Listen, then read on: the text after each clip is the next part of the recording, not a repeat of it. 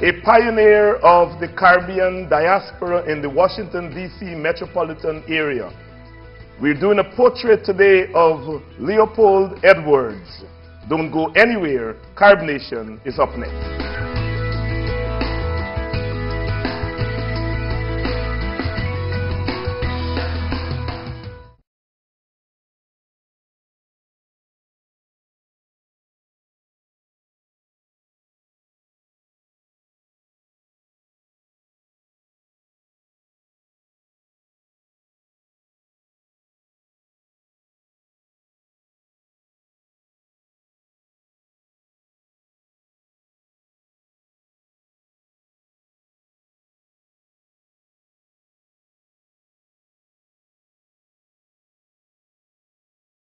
To Carib Nation, I'm David Hines.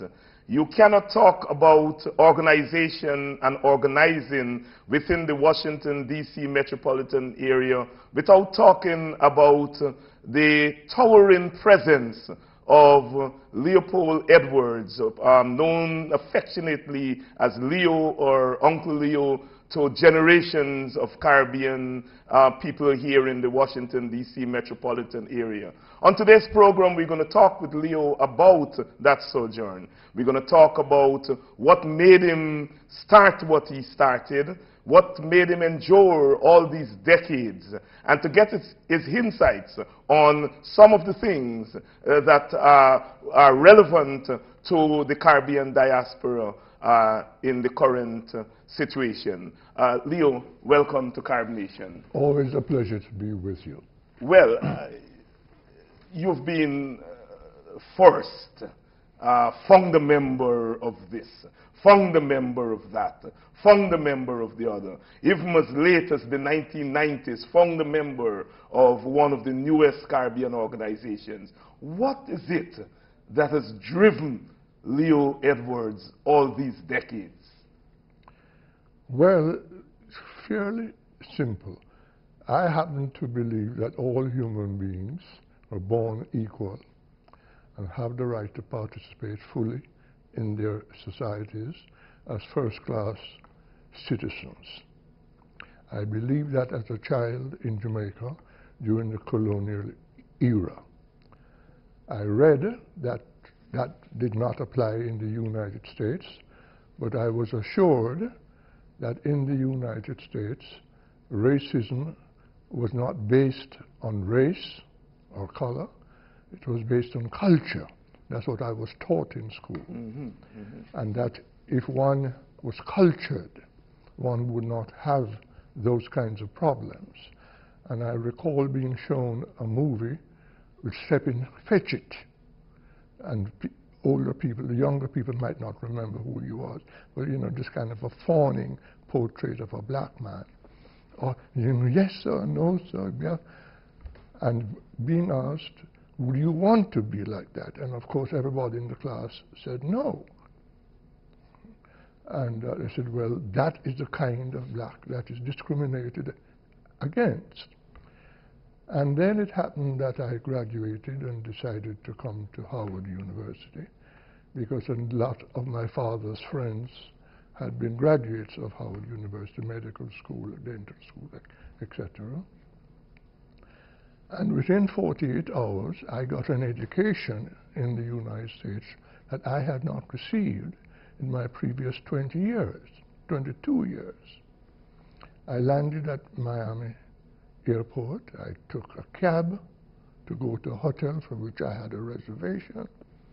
I noticed the gentleman was observing me through the rearview mirror, and every 2 blocks he would stop and ask me, sir, are you sure that's where you want to go? I said to him, well, I have a reservation. Here it is. I showed it to him. And 3 times he stopped. And finally he said, sir, I'm not trying to be difficult, but I don't think you want to go there. So by this time I was hungry and tired, and I said, you take me wherever you think I should go.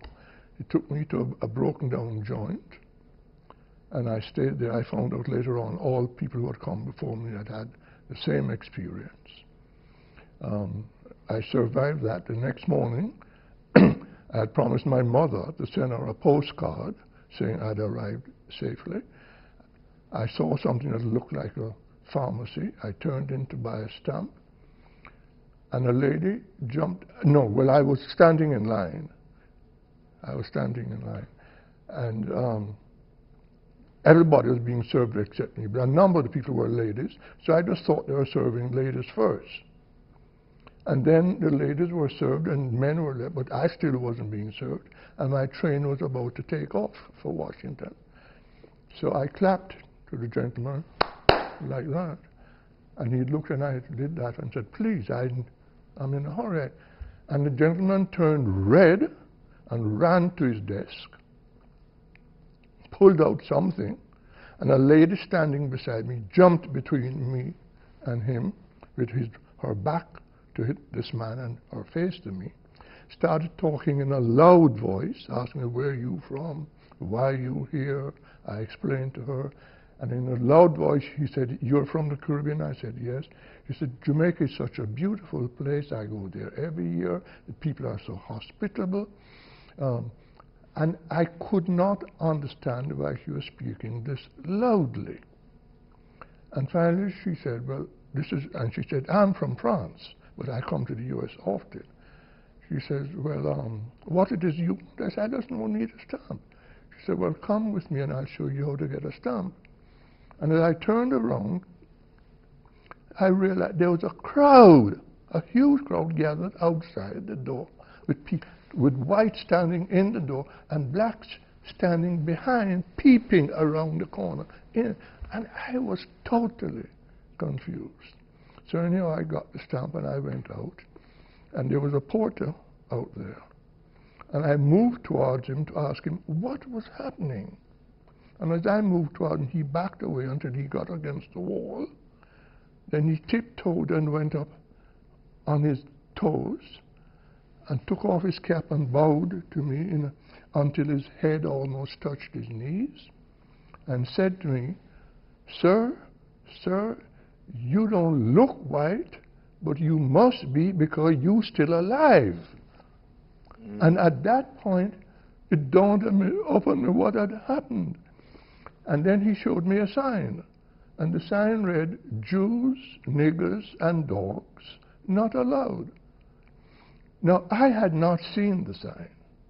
The fact is, had I seen the sign, it would have meant nothing to me, because I was not, at that time, I knew I wasn't a Jew. I didn't know what a nigger was, and I knew I wasn't a dog. So I would have gone in anyhow. Right. Right. Here you are in the United States.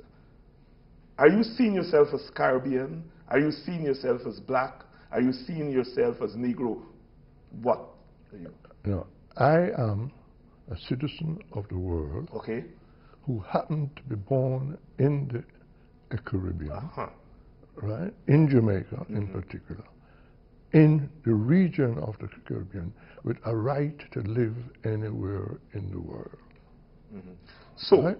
Coming from Jamaica, with that colonial experience, you know, a Jamaican had come here earlier, and in the first decade of the 20th century, I'm talking about Marcus Messiah Garvey, and who confronted the system here in a way that was different from the way it was confronted before. Coming from the Caribbean, do you bring a perspective to the racism? Yeah, because as a student, I had been deeply involved in the anti-colonial struggle. Right?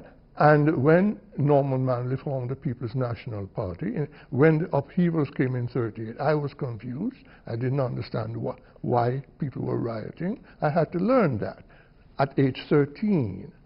By age 15, I had become active in the People's National Party, formed by Norman Manley. I was an officer in the Fifth and Sixth Form Association, but deeply committed to the struggle for independence and Caribbean unity, federation, right?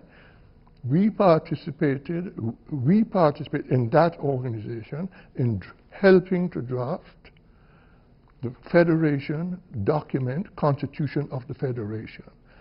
We, as the young students in the youth movement, operating under the aegis of Norman Manley and the People's National Party. We were given the assignment to draft what we thought should be included in the Constitution. We participated in that.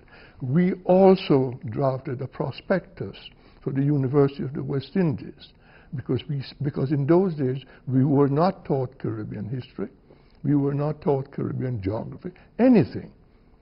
And we said, if there's going to be a federation, we must know Caribbean history and Caribbean geography. Manley therefore gave us the assignment to draft a prospectus for what a university should look like. We did that. I'm not saying that is what the basis for us, but we said we contributed to that.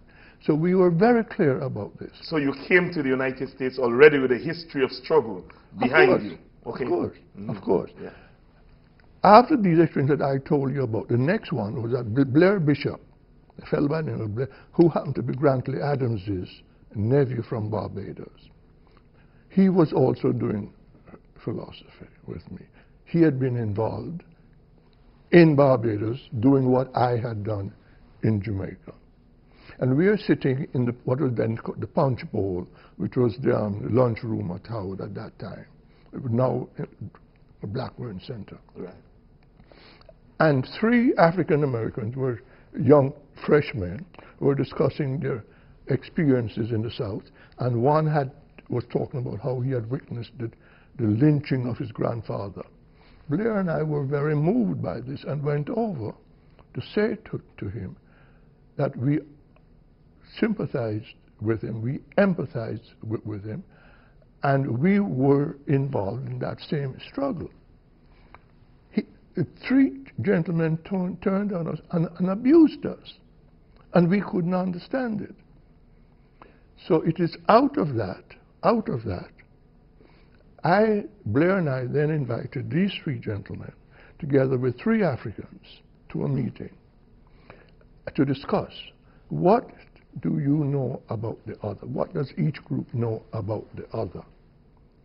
That is how it started. The African Americans told us that in the Caribbean we wore grass skirts and lived in trees, that the Africans lived in jungles and hunted lions, and the Africans had negative stereotypes also of America. And then we said to them, you see what has happened? Here we are, we have all 3 groups been taught to think negatively and to have negative stereotypes about the other 2 when we ought to be unified against a common enemy. And that is how we started. Now, the other thing we had at Howard at that time, the student government was dominated by one particular fraternity in working in unity with one particular sorority. And this sorority and this fraternity had lighter skinned blacks. And we said, that is not acceptable. You cannot be against discrimination and practice discrimination within the group. So I had become, by 49, I'd become president of the Caribbean Students Association simply because of my work in Jamaica. They had just received for the first time a copy of the draft constitution, which I had read before I left Jamaica. And they asked, is there anyone who would like to chair a committee to do a study and report on this? And nobody did, so I held up mine, and they were shocked that this freshman was volunteering to do it. I did it, and they were pleased, and so I arrived in by 49, I became president of the Student Association. We then put together an alliance of the African Students Association, the Caribbean Students Association, and those sororities of darker complexion students, and won. But we were sensible enough to put an African American as president, somebody else as treasurer, and we became secretary. It is out of that that Paul Chen Young of Jamaica became the first Caribbean person ever to head the Howard University Students Association later on, right? We formed that. So we went through all of that. Coming out of that, when we graduated, we formed the Caribbean American Intercultural Organization, because the friendships that had been formed within the Students' Association, which included friendships with professors and students of all types, we thought should continue, and that we were committed to continuing, promoting, and maintaining the triangular dialogue between Africa, the USA, and the Caribbean. Leo, you've founded so many organizations. You've talked about CAIO, the Caribbean Students Association. You founded so many organizations after that. You obviously have an abiding belief that organizations are vital to the sustenance of a community. Yes, because individuals cannot do it. It is nonsense. The poor and the weak have never made progress by competing. The poor and the weak make progress only when they cooperate. As you look today and you see individualism becoming one of the dominant perspectives in our community, what do you say to the young people? That it is sad, and they should not permit themselves to be fooled, because those who wish to control you will always preach competition, because the prevailing technique for control of any group is divide and rule, and divide and rule requires competition. In 1954, when we were involved in the anti-colonial struggle, the British Foreign Office and Colonial put out a white paper on how to control the anti-colonial struggle. And it laid out in detail the technique of divide and rule. It's very simple, 5 elements. Number 1, flattery. Cost them nothing.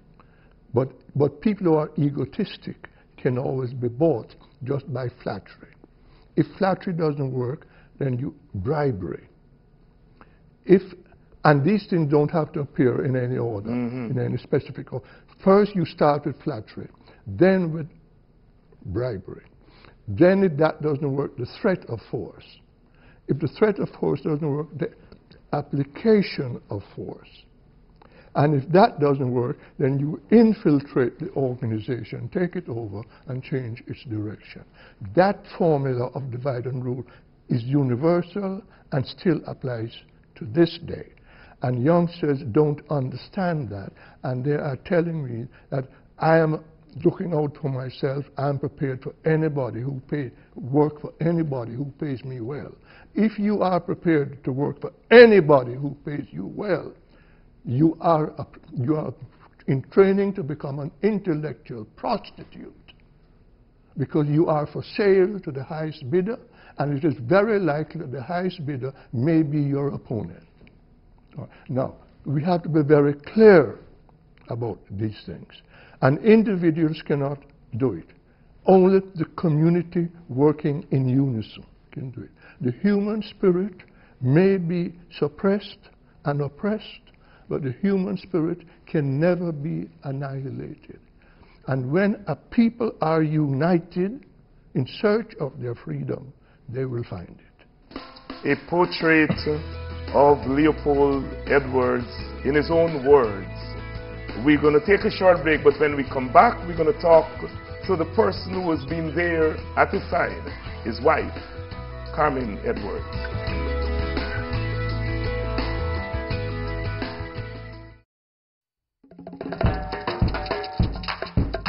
Carib Nation is pleased to announce jazz legend Arturo Tapin and Ernest Ranglin will perform at the Clarice Smith Performing Arts Center at the University of Maryland on Friday, September 23rd at 7 p.m.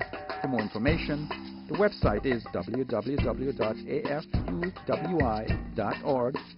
The telephone number is 212-759-9345. Welcome back to Carib Nation. They say alongside every good man is a better woman. We've been talking to Leo Edwards, pioneer, icon of the Caribbean community in Washington, D.C. metropolitan area. We're now joined by his partner, his wife, Mrs. Carmen Edwards. Welcome, Carmen, to the show. You've lived with Leo throughout his sojourn, all the organizations that he's been involved in. What has life been living with someone who has been so involved in the community? Talk to us. Well, it has been interesting and sometimes a little overwhelming to keep pace with him, because I don't know where he gets his energy, but he just keeps going. I came here in 1961 and for a period of orientation before going to the Jamaican Embassy. And then I was at the Jamaican Embassy for about 9 years and went over to the World Bank. But during that time, in 1963, I became involved in CAIO. And I became chair of its social and entertainment committee. And we used to put on a number of functions and seminars and various activities for CAIO. And we were very active during that period. In the early 60s and 70s, of course, we had a number of Jamaicans, not Jamaicans only, Caribbean people who were interested in working for Jamaica and the Caribbean. And that continued into the 80s. But gradually, this involvement has dwindled. People have moved away. They've relocated to Florida and other places. And, but we still try to keep the organization going. So you've not been a bystander, you've been a participant in all of these organizations. I know in COCO, which I was involved with in some small way, that you were always there active. And so you saw your role not just as the woman behind the man, but you saw your role as an equal partner, obviously. Sort of. How did you guys meet? Well, actually, I was at the Jamaica Labor at that time it was the West Indies Labor Organization. And he came in, and the head of the organization was also Mr. Edwards. And Mr. Edwards brought him in and said, "There's someone I would like you to meet." And so we met, and then I became involved in CAIO. And then later on we became involved when he got his divorce, and I married him. But all this time I've been involved in CAIO and working, I don't know if I can say beside him, or but I was... She has been my unpaid administrative officer. Leo, could you have done it without Carmen? No. Because the administrative side of things is of such I could not have. For example, even now, she has a computer. All I do from time to time, I go in and look to make sure that there is a computer. And that's my contribution. Right. No, anything beyond that, she does. So that is the reality. Yes, but as far as that is concerned, morning, noon, and night, you want something done on the computer? Yes. You know, you're trying to go to bed and get some sleep, and you say, "Oh, send this email for me, but I would need to get it off before midnight," or something of that sort. But it has been interesting. And you see yourself as a couple, not just in terms of your personal lives, but in terms of your public life. Yes. Right. Oh yes. But no, it has been a teamwork. That is what gets it done. Teamwork. Right. There is no one person. Anybody who tells you that I did this by myself, something is wrong. Right? It doesn't work. It is teamwork. And whether it is whatever you're doing, Because I have never met a human being from whom I could not learn something. And when we pool our resources together, then we achieve our goals much quicker and more effectively. Mm-hmm. As the wife of a celebrity, obviously Leo is a celebrity, icon in the community. Do you get to spend time away from the glare and enjoy the things that normal couples enjoy? Not as much as I'd like to. Usually when I get that kind of time is when we go to Jamaica. And then every year we leave around the 15th of December, and we come back at the end of January or early February. Mm-hmm. And that's the only time I really have him to myself. Right, he's not so much in demand. He's not so much in demand. He's not always going someplace, you know, unless we're both invited to some social functions or something, or we're entertaining people at the house. But that is the time I see most of him.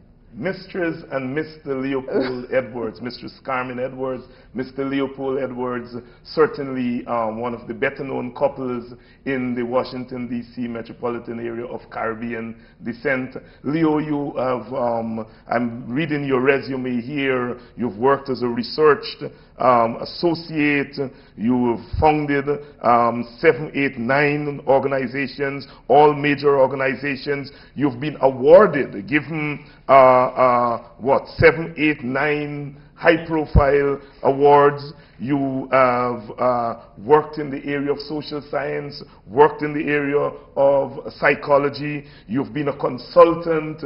You have, all through these years, met from Grantley Adams and Normal Manley, come right through to Stokely Carmichael and CLR James and all the icons who have passed through the Washington, D.C. metropolitan area. A full life, a full experience of the two of you. When are you going to write your memoirs? Well, I will leave that to others. I do not write or speak about myself. What I have done is a matter of history, and others will judge whether it has been worthwhile.